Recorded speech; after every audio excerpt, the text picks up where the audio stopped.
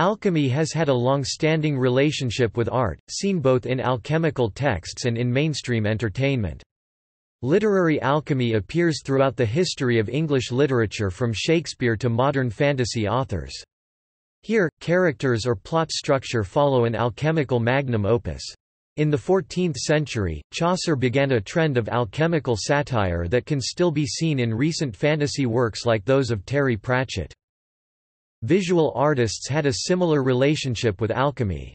While some of them used alchemy as a source of satire, others worked with the alchemists themselves or integrated alchemical thought or symbols in their work. Music was also present in the works of alchemists and continues to influence popular performers. In the last 100 years, alchemists have been portrayed in a magical and spagyric role in fantasy fiction, film, television, comics and video games.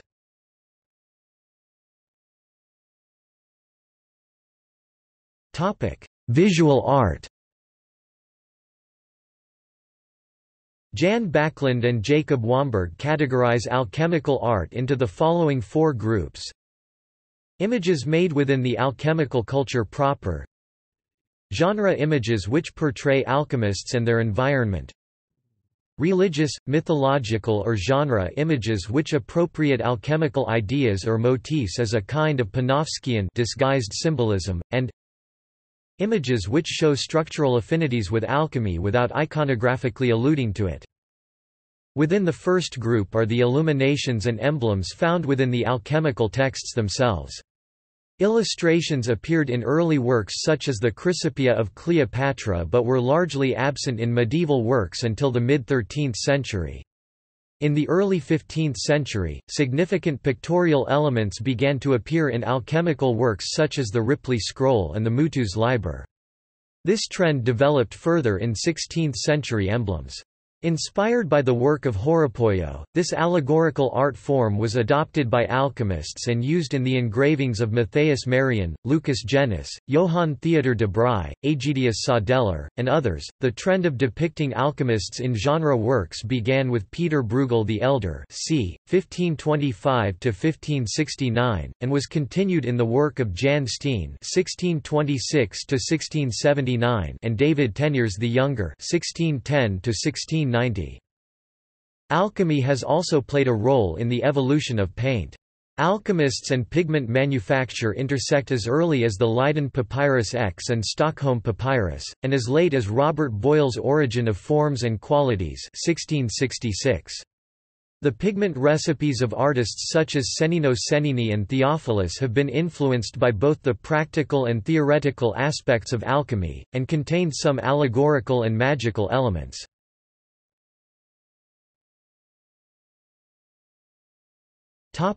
Modern art and exhibition.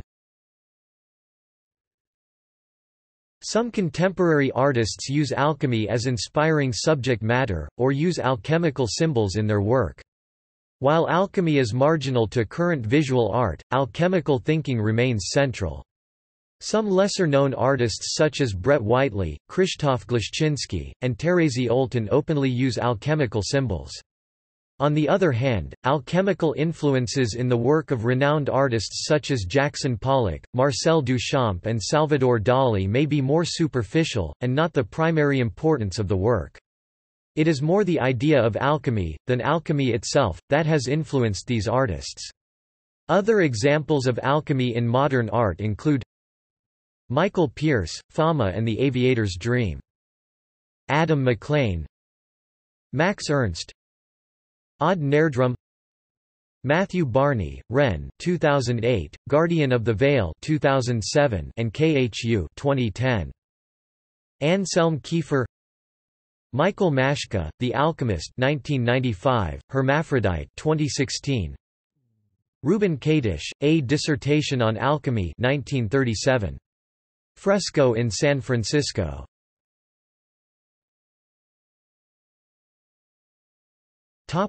Novels and plays. Like alchemy in visual art, the intersection of alchemy and literature can be broken down into four categories: the alchemical texts themselves, satirical attacks on alchemists, stories that incorporate alchemical iconography, and works that are structurally alchemical, known as literary alchemy. In the first category are the writings of alchemists. Beginning with Zosimos of Panopolis AD 300 and extending through the history of alchemy, texts appear in the alchemical corpus that are more allegorical than technical. A much later example of this can be found in the Chymical Wedding of Christian Rosenkreutz 1616. In the second category are critiques of alchemical charlatanism.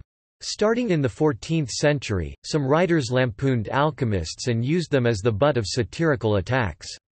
Some early and well-known examples are Dante Alighieri, Inferno ca.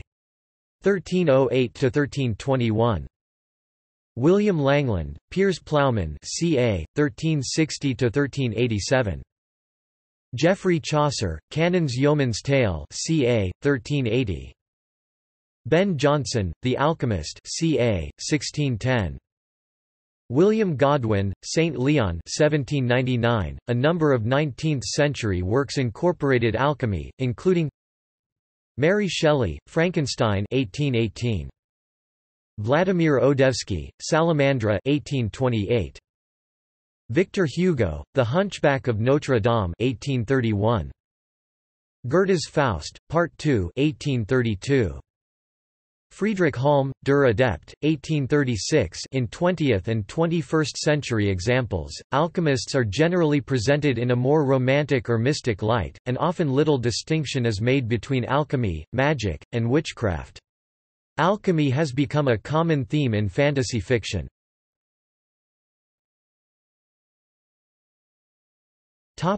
Literary alchemy. The term literary alchemy dates back to at least 1971, when Jennifer R. Walters used it as the title of her essay Literary Alchemy in Diacritics magazine. Stanton J. Linden, in his 1996 Dark Hieroglyphics, Alchemy in English Literature from Chaucer to the Restoration, applies the term both to stories which deal extensively with alchemists and the process of alchemy, of which the earliest is Chaucer's The Canon's Yeoman's Tale, and stories which include alchemical allegory or imagery, of which the most extensive and well-known is The Chymical Wedding of Christian Rosenkreutz. John Granger, who studies the literary alchemy in J.K. Rowling's Harry Potter series, explains, "If you recall your Aristotle on what happens in a proper tragedy, the audience identifies with the hero in his agony and shares in his passion. This identification and shared passion is effectively the same as the experience of the event. The audience experiences catharsis or purification in correspondence with the actors." Shakespeare and Jonson, among others, used alchemical imagery and themes because they understood that the work of the theatre in human transformation was parallel if not identical to the work of alchemy in that same transformation. The alchemical work was claimed to be greater than an imaginative experience in the theatre, but the idea of purification by identification or correspondence with an object and its transformations was the same in both. In an early example, Sir Thomas Malory uses alchemy as a motif that underlies the personal, psychological, and aesthetic development of Sir Gareth of Orkney in La Morte d'Arthur. Sir Gareth's quest parallels the process of alchemy in that he first undergoes the Negretto phase by defeating the Black Knight and wearing his armour. After this, Gareth defeats knights representing the four elements, thereby subsuming their power. In fighting and defeating the Red Knight, the overall purpose of his quest, he undergoes and passes the Rubedo phase. Gareth, toward the end of his quest, accepts a ring from his paramour, Lioness, which transforms his armour into multicolors. This alludes to the panchromatic philosopher's stone, and while he is in multicolored armour, he is unbeatable. The Tempest is the most alchemically influenced of all William Shakespeare's work, steeped as it is in alchemical imagery, dying kings and sons, Ariel as the spirit Mercurius etc., with Prospero as the archetypal Magus. The main character in the play Good Night Desdemona, Good Morning Juliet, by Anne-Marie MacDonald, succeeds in determining the alchemy behind Shakespeare's Othello. Literary alchemy continues to be popular in novels such as Paulo Coelho's The Alchemist (1988). David Meekin, in his 1995 book Hermetic Fictions, alchemy and irony in the novel is unusual in categorizing stories as alchemic even if they do not mention alchemists or alchemy, nor include alchemic allegory or imagery, so long as they include elements which obliquely remind him personally of alchemy. For instance, he considers any book about a writer alchemic, because, "...writing is a kind of alchemy." Captain Nemo's submarine The Nautilus is alchemic because it is a hermetically closed cell. All submarines are airtight, ergo, hermetically closed. The game from Hermann Hesse's The Glass Bead Game is concerned with the quest for perfection of knowledge, therefore Meekin considers it an intellectual alchemy. Quote, "The list of authors who do not mention alchemy or alchemists, nor use alchemical allegory or imagery, but who use ideas which obliquely remind Meekin of alchemy include William Godwin, Percy Bysshe Shelley, Émile Zola, Jules Verne, Marcel Proust, Thomas Mann, Hermann Hesse, James Joyce, Gustav Meyrink, Lindsay Clark, Marguerite Yourcenar, Umberto Eco, Michel Butor, Amanda Quick, Gabriel Garcia Marquez and Maria Zapaz. Music. Some Renaissance alchemists expressed their ideas through music. A similar trend continues today as some musicians express themselves using alchemy. Heinrich Kuhnrath's Amphitheatrum Sapientiae Aeternae contains illustrations of musical instruments alongside the text. Sacred music disperses sadness and malignant spirits, suggesting that music may have played a role in alchemical practice. The strongest example of music within alchemy can be found in the 17th-century work of Michael Mayer. His Atalanta Fugaines included 50 fugues. The fugues were arranged in 3 voices symbolizing the philosopher's stone, the pursuing adept, and obstacles in his way. These have also been interpreted as corresponding to the alchemical tria prima.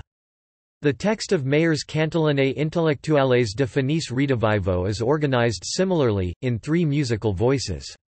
Mayer writes, "All things in this universe, all forms, heavenly or earthly, being created in number, weight, and measure, there is, between them, an exact and marvelous proportion of parts, strengths, qualities, quantities and effects, such that, together they seem to resemble an extraordinarily harmonious music, and there is between spiritual beings, amongst which is to be numbered the mind, or intellect in man, a similar musical concord.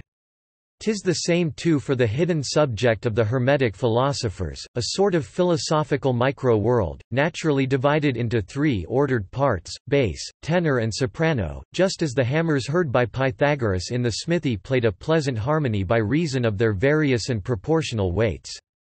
Alchemy continues to influence musicians. In more recent times, concept albums have been created around alchemical motifs. Alchemy can be incorporated into song or album structure, cover art, and lyrics. Some examples include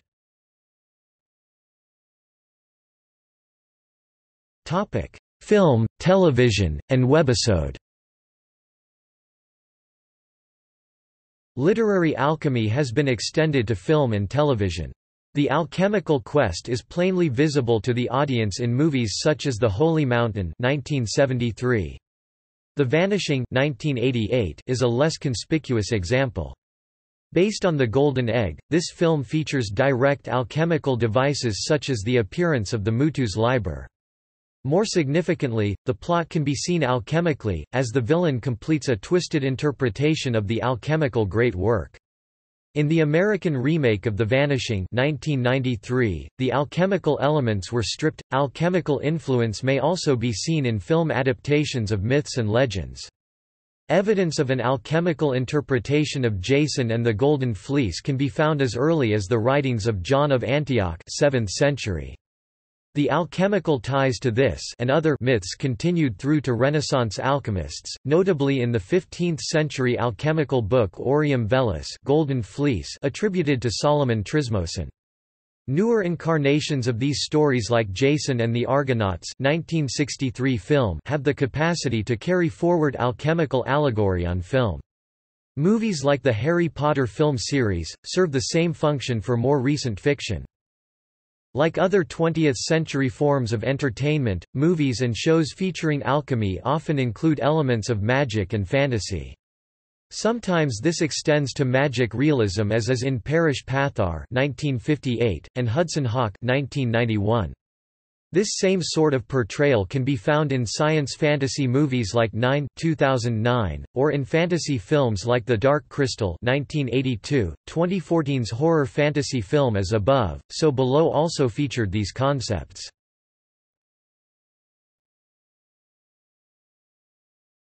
Topic: Experimental film. The experimental filmmaker James Whitney planned a series of 4 alchemical films in the mid-1970s. Of these only one was made, called Dwiya 1976, described by William Wees as an alchemical vessel dissolving and materializing again and again within a pulsating stream of colored light. Jordan Belson and Harry Everett Smith also referenced alchemical ideas and imagery in their experimental films. The German experimental filmmaker Jürgen Rebel has referenced alchemical processes in his physical and chemical manipulation of the film strip, describing one particular work, Alchemy, as bridging the gap between the processing and fixing of the film. In 2010, the moving image artist Richard Ashrowan created a video installation, Alchemist, which used texts by the 12th-century alchemist Michael Scott and included performances related to alchemical themes.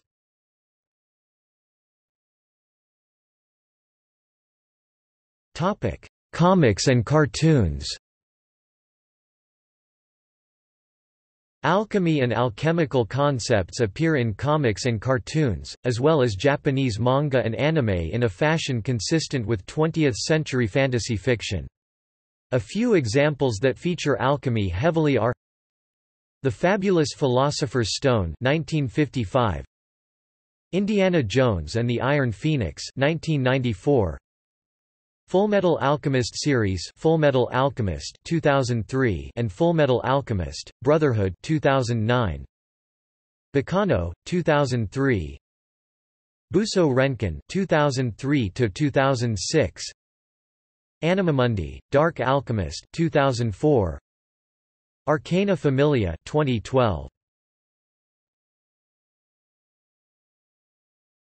Topic: Video games.